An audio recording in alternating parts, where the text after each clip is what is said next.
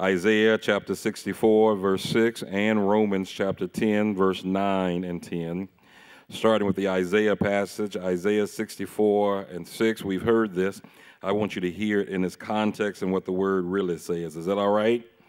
Here's what the word says. For since the beginning of the world, men have not heard nor perceived by the ear, nor has the eye seen any God besides you. That's not right. So I'm going to read it. 64 verse 6. It says this, but we are all like an unclean thing, and all of our righteousness are like filthy rags. We all fade as the leaf, and our iniquities, like the wind, have taken us away. And then in Romans chapter 10, verse 9 and 10. Romans 10, verse 9 and 10 says these words, that if you confess with your mouth the Lord Jesus and believe in your heart that God has raised him from the dead, you will be saved. For with the heart one believes unto righteousness, and with the mouth confession is made until salvation. If you don't mind, I want to preach from this thought or this theme, filthy rags and cleaned hearts. Filthy rags and clean hearts. I don't know if I'm going to preach this, if I'm going to teach this, if I'm going to hoop holler, if I'm going to dance, if I'm going to cry. Don't know which way we leaning this morning. I'm just going to talk about what I'm talking about. Is that all right? Filthy rags and clean hearts. Three things I want to lift up before you before I take my seat. First of all, the same story. Secondly, different encounters. Third, same results. Put that in your notes. The same story, different encounters, same results. Can I tell y'all a secret? Really, it ain't a secret because it's on Facebook. Every non-believer has the same story. If every non-believer has the same story, then we can conclude that every believer has at least one chapter just like everybody else. Boy, y'all should have shouted already. The story of a non-believer is found in Isaiah 64. Y'all ready for this? Isaiah does all of this writing to conclude this one thing. Y'all ready? God, when you come down here, here's what you're going to find. We are all filthy rags. Boy, y'all should have shouted right there. He did not delineate. He did not say that some of y'all were napkins and some of y'all were paper towels and others were washcloths. He said all are like filthy rags. In other words, everybody before they come to Christ has the same story. We are all like filthy rags. It don't matter if you were a crackhead, a dopehead. It don't matter if you was drunk. It don't matter if you was sexing. It don't matter if you were lying. The word said, take all that out and put it this way, filthy rag.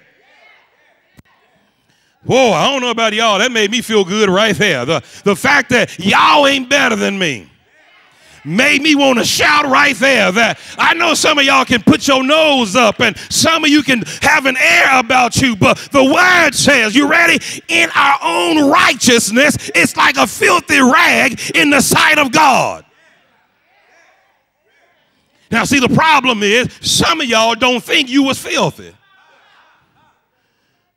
And because you don't think you were filthy, here's why Isaiah has to say this. You have developed in your mind that you can be righteous by yourself.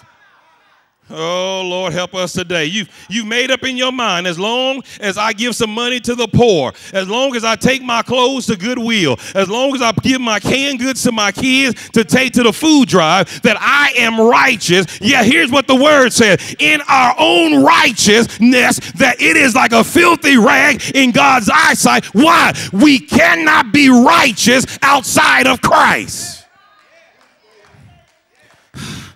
you mean to tell me that I can give all my money away, I can feed the homeless, I can clothe the naked, and still end up in hell? And the answer is yes. In fact, you need to understand, without Christ, all of us are going to hell. And if you haven't accepted him, you already in hell, on your way to hell, to be in hell for eternity. So it's the same story. It's the same story. It's whether you are black, whether you are white, whether you are Hispanic, it is the same story. That before we come to Christ, all of our good deeds don't mean nothing. All of our good intentions don't mean nothing. It is nothing for God to look at you in all of your goodness and say, that ain't worth a quarter. Why? It's not until we get to purpose that we find righteousness in Christ. So look at your neighbor, look at your neighbor, and look at him and say, we got the same story. We got the same. Look at you. Look at him. Don't give him no side eye. Look at him. Matter of fact, look at him and say, you thought you was better than me. I just found out same. You thought you had it going on. Same. My righteousness in me wasn't no better than your righteousness in you. And in fact, unless Christ comes and saves us, our righteousness would still be as a filthy rag. Now, I'm not gonna break down what Isaiah meant by filthy rag. I'm gonna let y'all do y'all homework this week. In fact, some of y'all need to go back and look up that word filthy rag, and y'all gonna really get a picture of what God feel about us in our righteousness. And I'm not gonna tell y'all, because some of y'all gonna get offended if I told y'all the whole truth. But that filthy rag is not some dirty rag that you use to wash the car. It's not that dirty rag that you use to pick up dog dung. That dirty rag is a different dirty rag. In fact, that dirty rag has some symbolism of who makes you righteous. Why? Outside of the blood of Christ, you cannot be righteous. And so he said, you're a filthy rag. I almost gave y'all the answer, but I'm not going to give y'all the answer. Same story. So you grew up in Chicago, and you grew up in Ardmore, and you grew up in Wichita, and I grew up in Tulsa, and you grew up on a farm, and we all got the same story, that the sin on the farm and the righteousness on the farm wasn't worth a quarter, and the righteousness in Ardmore wasn't worth a quarter, and the righteousness in Chicago wasn't worth a quarter, and the righteousness in Tulsa wasn't worth a quarter, and we all come to the same conclusion that if our righteousness ain't worth a quarter, then whose righteousness is? And that comes to point two. You ready? We may have the same story, but we have different encounters. Now, here's the problem with church folk. You want everybody to get saved how you got saved. But you ain't told the truth about how you got saved in a long time. You telling everybody that you got saved on the third Sunday when the pastor was preaching and the choir started singing, but that ain't the truth. It sounds good and it plays well with other church folk, and other church folk look at you and say, hallelujah. But some of us know the truth of the matter, that God didn't save us inside the church, but God saved us on the outside of the church. Is there anybody in here that can be real and say, my encounter with Christ wasn't inside the church wall? God encountered me out there. And here's a great thing. The same God will encounter all of us differently and individually. You mean to tell me when I was high, that voice I heard wasn't a cush? Let me help you out. Cush ain't that intelligence. If something made you question the existence of who you are, that wasn't cush. That was the Alpha and the Omega, the beginning and the end. If something got in you and questioned you and made you ask yourself, am I better than this? That was El Shaddai, more than enough. If something found you one day and shook you and said, you ought not be laying in this bed when you got a bed on the other side of town, that wasn't baby. That was the Lord encountering you individually. Boy, let me help y'all out. I am glad that God does not encounter me like he encountered y'all. Because if he encountered me like he encountered some of y'all testimony, I'd still be lost. Reverend, I want to testify this morning. First, giving honor to God, to the pastor, to the ministers, to the deacons, to everyone's. I want to tell y'all what the Lord has done for me. The Lord found me. I was deep in my iniquity. I was deep in my sin, and the Lord found me, and he did such a wondrous work in my life that I am no longer the same, and I thank God, hallelujah, for what he did for me. Now, everybody starts clapping and saying amen, but how many of y'all know that wasn't the truth? God did not find you in some generic sin and some generic iniquity. God found you at the whole house, the crack house. God found you high, drunk. God found you lost on your way to hell. And how many of you know unless you tell the truth, you can't let other folk get free? Folk are in here needing to hear the truth, but you keep making it pretty. Wasn't nothing pretty about how he found you. Now, before y'all say, well, I was always in the church, praise God. So was I. Third row from the back. Had my little old Olo on and my little old slacks. Still on my way to hell. Why? Because without him, my own righteousness was a filthy rag. And it didn't matter if I had been drunk. It didn't matter if I had been smoking. All that didn't matter. Even my good stuff, Jesus said, it ain't nothing but a filthy rag in the Father's eyesight. And so that made me no better than you. But my story was still ugly because he still had to tap me on the shoulder and tell me that I still needed a Savior and what I was doing wasn't right. It just so happened that my sin was private. Y'all sin was public. Just so happened y'all didn't find me drunk on the corner. Y'all didn't see me stumbling on my way home. But I was creeping. Say it for me 3 times, David. Creep, creep, creep. And see, if we're not careful, we think our creeping is better than the public drunkenness. If we're not careful, we think our pretty lies are better than the person struggling with drugs. If we're not careful, we think our pretty low self-esteem is just a mental health issue and we won't call it what it really is. Well, y'all have to forgive me. My family suffers from mental health disease. And I thank God that the Ritalin is working. Let me help you out. There is not a physician in this nation that can heal you of your disease. That's why they call it practicing medicine. If you think I'm lying, somebody can testify. The same medicine that worked over there for that person didn't work over here for me. Why? Unless God steps in before you take the pill and while you ingesting the pill, won't nothing change. Is anybody here know? I don't mind telling the doctor thank you, but my ultimate thank you goes to Christ, who is the ultimate healer. Boy, different. Come on. Different. Different account. God. Shh. Don't. Shh. Look straight at me. Look straight at me. When you think about your true encounter with God, your true. I mean that. I ain't talking about the Hallmark movie. I'm not talking about the pretty music. I'm talking about your real encounter with God.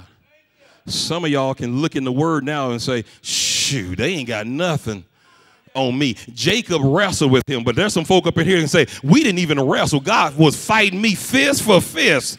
See, y'all don't want to talk to me. See, Paul can say he knocked me off my beast, but some of y'all can say not only did he knock me off my beast, he laid me on my back so that he could deal with me. You see, when God really encountered you, you got to testify and quit trying to be all pretty and politically correct. God ain't worried about no political correctness when he encounters you.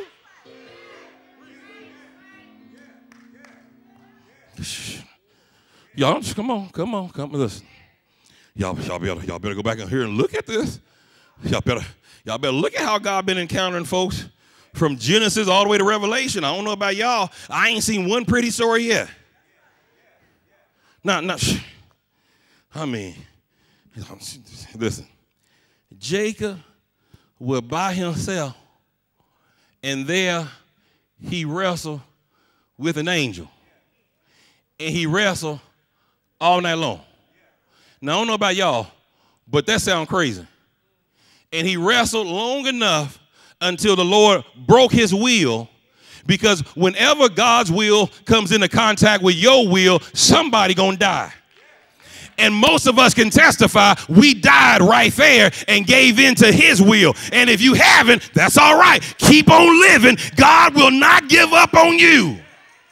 And so he wrestled. Y'all remember he wrestled? Y'all remember he wrestled? Y'all remember he said, let me go. It's daytime. And he said, I will not let you go until you bless me. He said, what is your name? And he said, listen, my name is my history. My name is my sin. My name is my righteousness. And the angel said, your name shall no longer be that, but it shall be Israel. He changed his name. When did he change his name? In the middle of a wrestling match. And God said, I'll wrestle you too if that's what it takes to get you to get to me.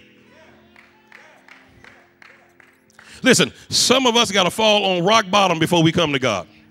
Some of us got to lose everything. Some of us got to have some folk walk out. Some of us got to be lied on. Some of us got to have the truth told on us. Whatever it takes, God said, I just want you. I'm not worried about what it takes. Y'all ready? Same.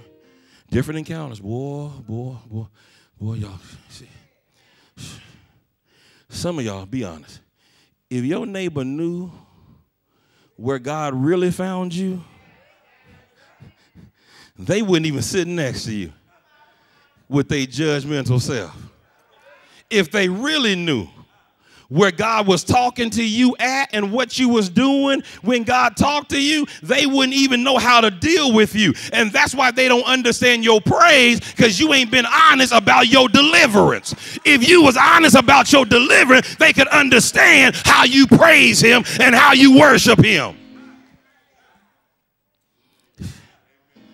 See, because you think, you know what I'm saying? Someone said, Davis, you act like everything is all right in your life, and you ain't never had no hard times. I said, man, listen, let me tell you. And again, I don't take credit. Deacon Turner taught me these words. I just don't look like what I've been through. I'm like, man, if you only understood what Main Street was all about, then you would understand what I've been through just to get here. If you want to know why I don't deal with drama, you got to learn how to live between prostitutes and gang members. Y'all missed that. If you live in a neighborhood where to go to school, you got to walk past the prostitutes, and to go to the park, you got to go past the gang members, and God covered you so that you didn't fall here and you didn't fall there. You didn't catch a straight bullet and you didn't catch something else. If God did that for you, then you would understand why drama just can't come in my life. Why? Because I didn't live through drama, lived in drama, and made up my mind. When God found me, you ain't never got to worry about me and drama.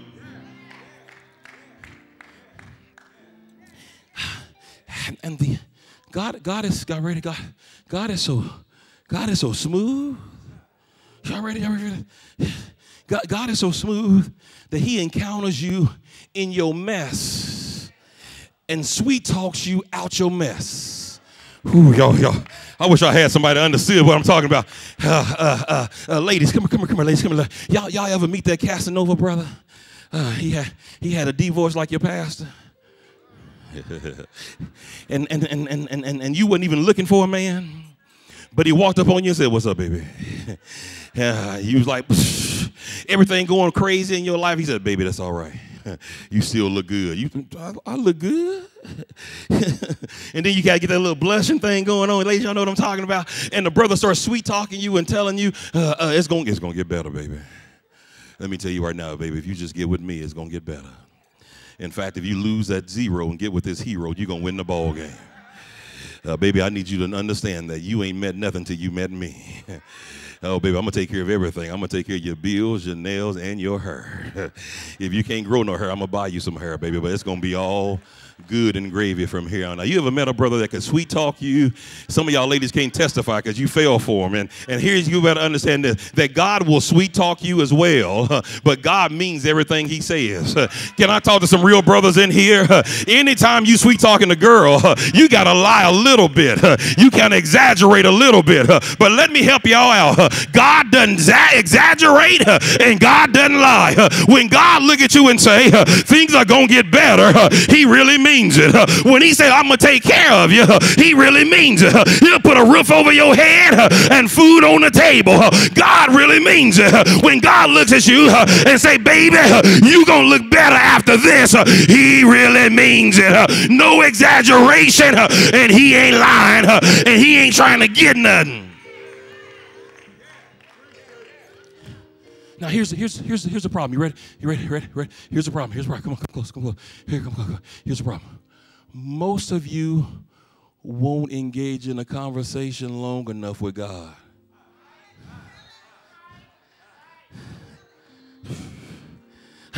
Come on, fellas. Where my real dogs at? Before y'all got married and got old, where my real dogs at? Y'all don't raise your hand. I'm just playing. Brothers know. Real ones know. If you give me some conversation,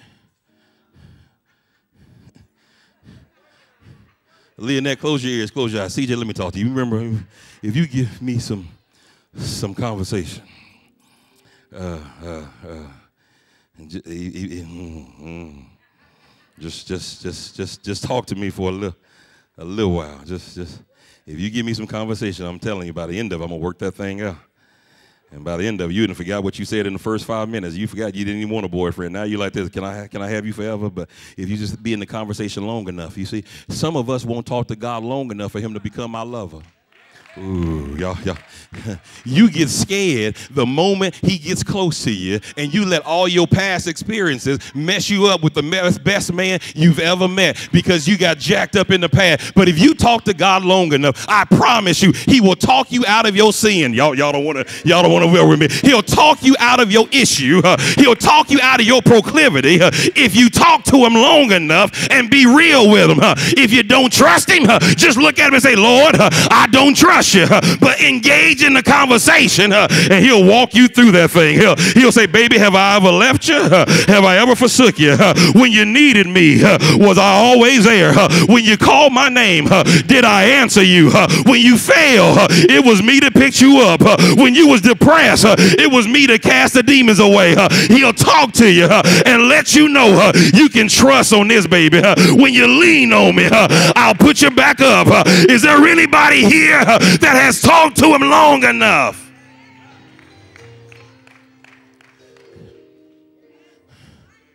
See, the moment it gets too close, the moment he goes to your insecurities, the moment he taps into your hurt, and then you want to put up your walls. I'm through talking. Psh. You like all the rest of the people. You just want something out of me. Now, if you think I'm lying about these encounters, I want you to go look in the book and look at that woman at the well who entertains in a conversation with Jesus. And the moment it gets a little close, she tries to throw up a wall, but she keeps on talking. And by the end of the conversation, y'all ready for this? She runs back into the same town that everybody is gossiping about her and say, come see a man that told me everything about myself. She wasn't worried about the 5 husbands or the man she was sleeping with right there. She wasn't worried about the mamas. All she knew was I had a conversation with somebody that looked beyond my faults and saw my needs. I had a conversation with somebody that assured me that his love wasn't going to run out, that he was going to always be there. And all I got to say is, if he loved me like that, I got to tell somebody else.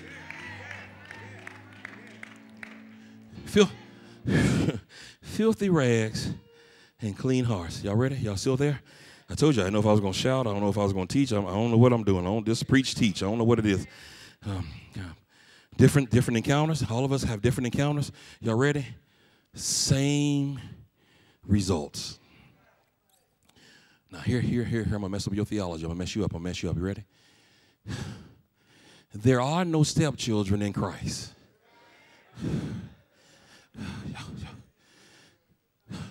There ain't no illegitimates in our God. The same results. Even though we all have the same background story, even though we all have individual encounters, we all come on the other side with the same results. And the same results is this. David put it best. Create in me a clean heart and renew a right spirit within me. Now, y'all ready for this?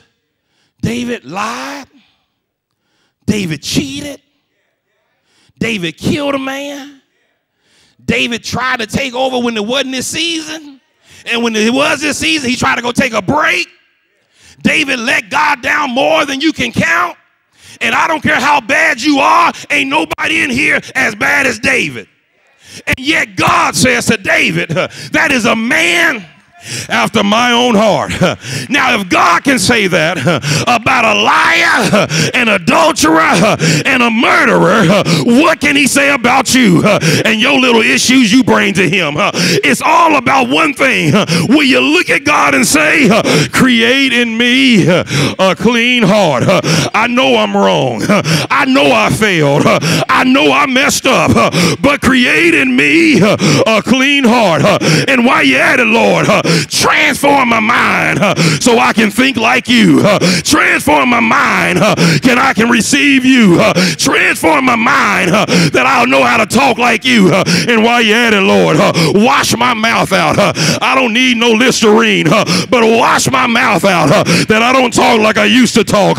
Wash my mouth out that I don't say what I used to say. Wash my mouth out. And Lord, while you're at it, just start washing my whole body. Is there anybody here that you like Peter right now? Lord, don't just wash my feet, but wash all of me. Wash my hands, wash my head, wash my body so I can be more like you.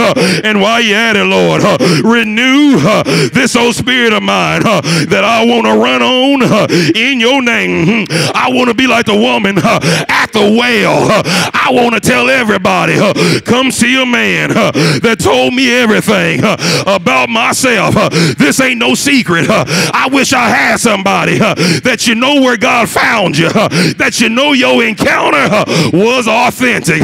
One songwriter said, this ain't no ordinary praise. This ain't no ordinary worship. If you knew what I knew, if you've been where I've been, then you ought to have a praise on the inside that it ain't ordinary. This ain't no church praise. This ain't no church worship. But the Lord saved my soul.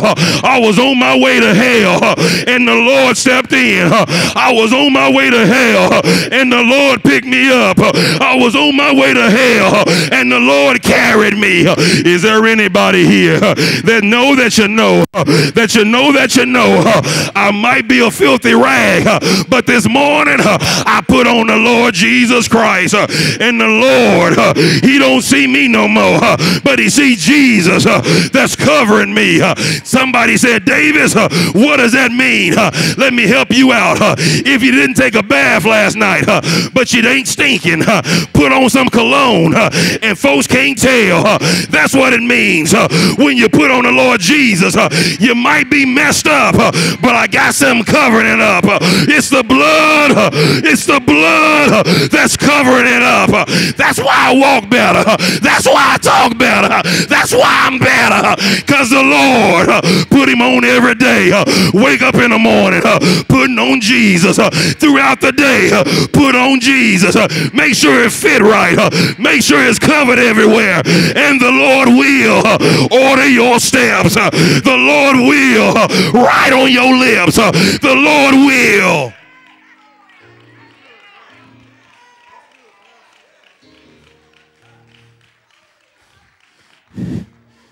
He'll use you for his purpose. Filthy rags, but clean hearts. You want to know how to find that greater grace? Find your purpose in him. He already knows your story. He watched it unfold, and he was there every step of the way. How do I know? Because you didn't die in your mess. Some of y'all ought to shout it right there. When you know how messy you've been and how many bad situations you've been in, I dare you just to look over your shoulder and say, I thank God he didn't let me die. And I need some real folk up in here that can stand on your feet and just do this for me and say, I thank God he didn't let me die back there. Oh, I thank God he didn't let me die. Y'all don't know what my back there being, but I thank God he didn't let me die. He didn't let me die back there. And oh, if y'all step out a little bit, and if I shout a little bit, and if I jump up, you understand, it's because I'm grateful that he didn't let me die back there. Because if he didn't love me, and he would have let me die back there, I'd be in hell. But God loved me enough that he wouldn't let me go. I need some real folk up in here that even when I didn't know him, he knew me and wouldn't let me go. Wouldn't let me go when I was back there. He was patient with me. His patient, loving kindness. I don't find that in him. I found that before him. Once I got in him, I realized that was patient, loving kindness. That when the enemy tried to take my life, he wouldn't let it happen. And so I thank God that he didn't let me die back there. And then I got to shout because I see myself up there. Y'all ought to do that and say, up there. Y'all, I know I don't look like much now, but y'all don't understand. Every once in a while, God let me see what I'm going to look like up there. And I'm stronger up there. I'm wiser up there. I'm better up there. And y'all got to excuse me, but when you grew up on food stamps and you grew up on free lunch, up there look a whole lot better. When you had to come up the rough side of the mountain, up there just look a little better. And I thank God for up there. But when you really see me lose my mind in my worship, it's because I realize where I am right now. I wish I had somebody to understand. Every once in a while, I just look at God and say, Lord, I thank you. Because I don't deserve any of this. I'm the chief of sinners. I can't speak for nobody else, but I'm the chief of sinners. But Lord, I thank you. I thank you for today's mercy. I thank you for today's grace. I thank you for today's dispensation of you. And every once in a while, I dare you just to start looking around you and start appreciating what God is doing for you right now. I don't know about y'all, but some of y'all ought to be cuckoo for Cocoa Puffs, but God held your mind. Y'all, I dare you to just spin around a little bit. You ought to be out there on Skid Row, but God made a way. You ought to be the one out there crazy, but God did his thing. Y'all got to excuse me. I didn't forget about y'all. I'm thinking about what God did in my life. I don't have nothing, but I got a little bit of something. And when I think about where I am in him right now, that's when I really lose my mind. Because I know God's not a respecter of persons. And for whatever God is doing for you right now, do me a favor and help me preach. Look at your neighbor and say, he'll do the same for you. In fact, really help me preach. Look at him again and say, in fact, he got better for you. Yeah, he got better for you. Why? Because I don't know what you've been through. And if you've been through anything like I've been through or worse, he got better.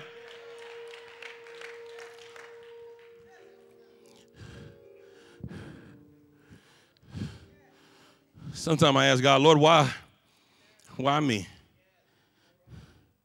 Not just on bad stuff. I'm talking about on good stuff. I look at God, why me? And God responds, why not you?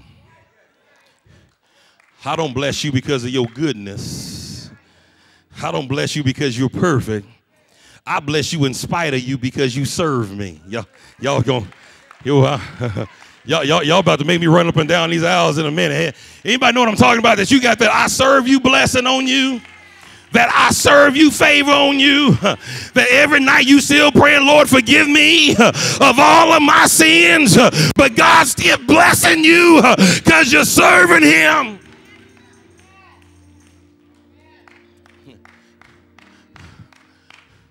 Every night I'm still saying, Lord, and I ain't religious no more. I ain't talking about no, Lord, forgive my sins of omission and commission. No. I go ahead and reflect on my day. Lord, forgive me for 7 o'clock this morning when the phone rung and I wasn't talking about holy. Forgive me when I was in McDonald's and I told them 5 times I want a drink with no ice and they put ice in it. And my mind wanted to say some, y'all come on, walk with me. But he keeps reminding me, as long as you serve me, there's greater grace for you. Because you found your purpose, there's greater grace for you. And so that's why we got not just come in church and sit down, but we come in church to find our purpose, that we might go out there and serve, that we tap into God's greater grace. Because anytime God's going to give you something bigger than you, he's got to give you some grace for the bigness. And so I thank God for using vessels like us. Vessels like David, vessels like Paul, vessels like Peter. Lord, I thank you for using vessels. Vessels like us that got a background. We got a history. If we was in the world, we say we got some skeletons in our closet, but they ought not have no meat on them. But don't ever think you ain't got none. But when we find our purpose, we do that in spite of our skeletons. Thank you for using that woman at the well. Thank you for telling us the backdrop of her story. That not only did she have 5 husbands, but the one she was with right now wasn't hers. But you still saw fit to have a conversation with her. And even when she was trying to be religious, you saw through all of that to see what she really wanted was she wanted someone to love her soul. Thank you, Lord, that you didn't cut the story off at the well. Because then some of us will be justified in just having a conversation, but you gave us the other part of it, that she ran back. She evangelized. God's bringing us to a season where the folks that we got to go talk to, it's going to take all of us. It's no longer just going to be a deacon thing. No longer going to be a preacher thing. No longer going to be a evangelistic ministry thing. It's going to take all of us to go out there and to share Jesus. Not the pretty testimony you've been lying about, but the truth of what God really did in your life. It's going to take us to go out there and tell some folk that I don't look like what I've been through, that I got some scars because I've been through some things, but I got delivered. I got set free. And I want to tell you who did it. When they hear our authentic testimonies, they'll be able to see our hearts. And that heart has to be pure of love.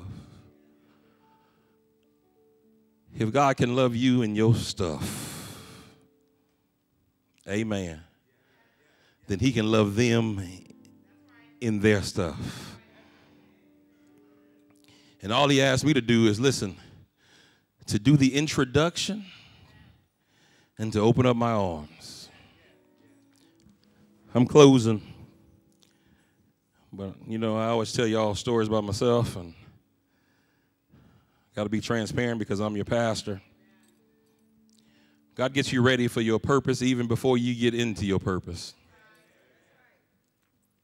And so growing up in Tulsa, I was the matchmaker. I used to find out who my homeboys like. And because my voice was a little bit deeper than theirs, I had to go talk to the girls on their behalf and match them up. Amen. Matchmaker. Did that for a whole long time and had some success in matching some folk up. And I said, Lord, why would I be a matchmaker way back then? What they got to do with today? He says, listen, you just got saved and you're working for me now. And I want you to take those same matchmaker skills you had back then and use them in the kingdom. Instead of the homeboys wanting a girl, you tell them that, listen, I am the one that wants them.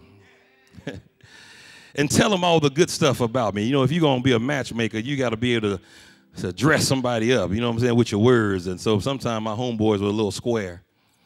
And they want some cute girls. And I'd tell them, they said, he don't look like nothing. I said, girl, listen, let me tell you something. He got an allowance. He lifting weights. He getting bigger. We got to learn how to be the matchmaker for God. He's seen you in your sin, and he said, I wanted you. He just sent me over to talk to you on his behalf to make the introduction. And they, the matchmakers in here, know that your job was just to get the two people together to have the conversation. Then you step back and you let him do what he do. It's time for you to go make some matches out there, to let them come into a conversation with God and to let him do what he do. Somebody here right now, listen, you've heard this message, and this message was for you. That this message has spoken to you. Don't get it twisted. We got the same story, filthy rags. But God's been encountering you. And he's been encountering you on a daily basis in different situations. And the same results is that we come into his family and we become his children. And so if you're here today and this word has touched your heart, I just want to be the matchmaker today. I just want to introduce you to God. As we're standing all over the sanctuary, if this word is talking to you, listen, don't wait on nobody else. Come just as you are.